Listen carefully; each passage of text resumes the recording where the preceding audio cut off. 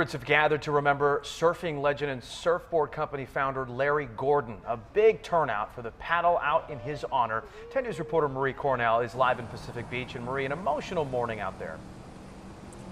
Yeah, Jason, you saw a lot of tears, but a lot of hugs. Easily about 300 people showed up. You can see how packed the parking lot still is. And a lot of folks are making their way up this hill, all to remember this guy, Larry Gordon, who was an icon in the local surfing community.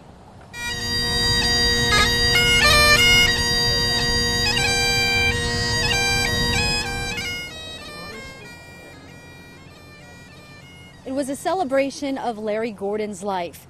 For those who never met him, he's the man who started the popular Gordon and Smith Surf and Clothing Company. In this YouTube video, you can see pro surfers using his surfboards.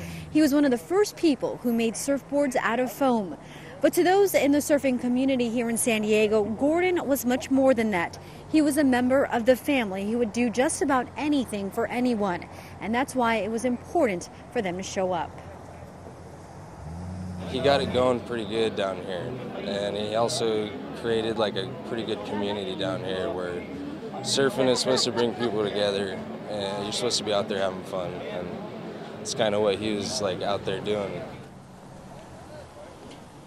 This is video you're looking at of the traditional paddle out ceremony, where Gordon's ashes were spread out into the water, back into the ocean, which Gordon loved so much, as friends, family, and strangers said goodbye.